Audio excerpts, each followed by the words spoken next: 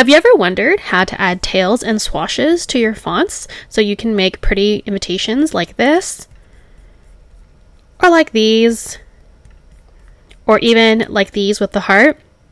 Well, keep on watching. I'll show you the easiest way to do this in Cricut Design Space, no matter which device you're using.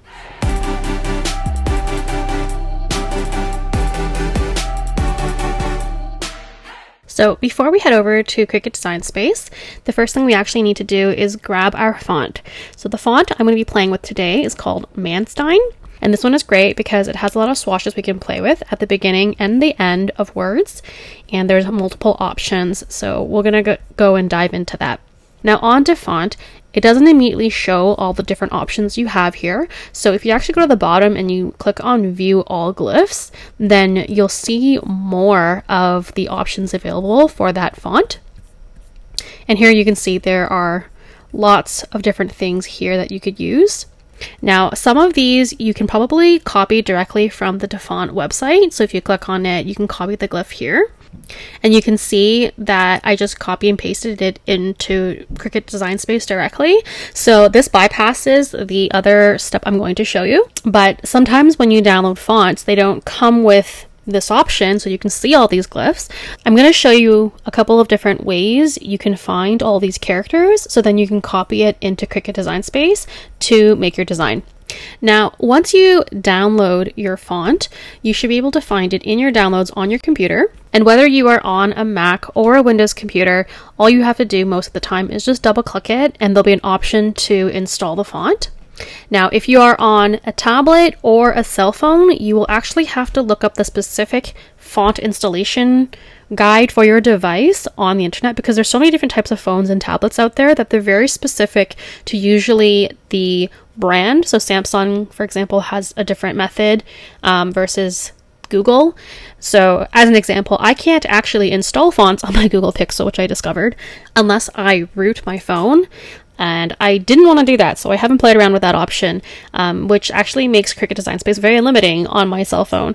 But I know that there are ways you can do it with other Android phones.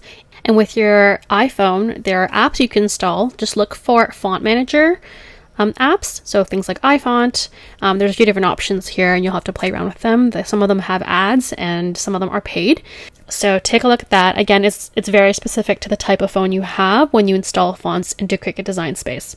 So once we're in Cricut Design Space, here you can hit the text button.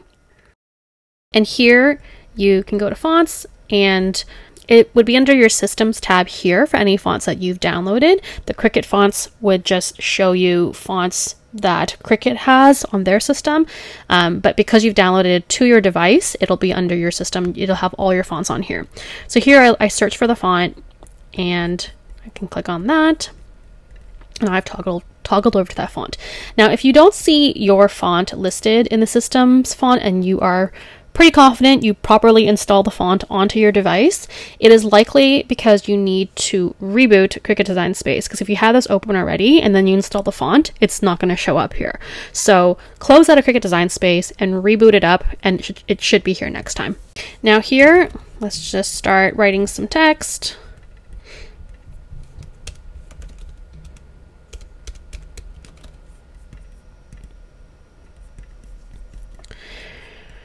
And going back over to DaFont, so again, if you have a font that has these options, you can copy directly from here and then add those swashes directly to Cricut Design Space here. So like that looks kind of neat. But let's say that you had a font that doesn't show up here. So if you installed the font on an Apple computer, then it will show up in your font book here. This is a look at what font book looks like.